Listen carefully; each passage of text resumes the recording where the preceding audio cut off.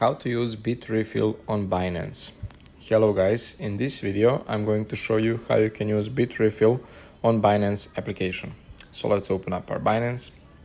Now first you want to make sure that you're on your profile, that you're using Binance Pro, which you can make sure by tapping on your profile in the top left corner of the screen and toggling this first option named Binance Pro.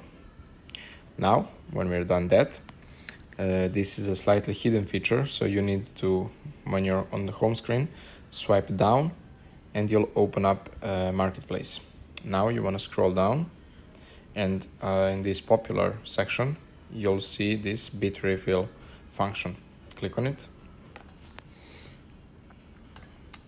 Okay, accept terms and conditions, accept cookies, whatever.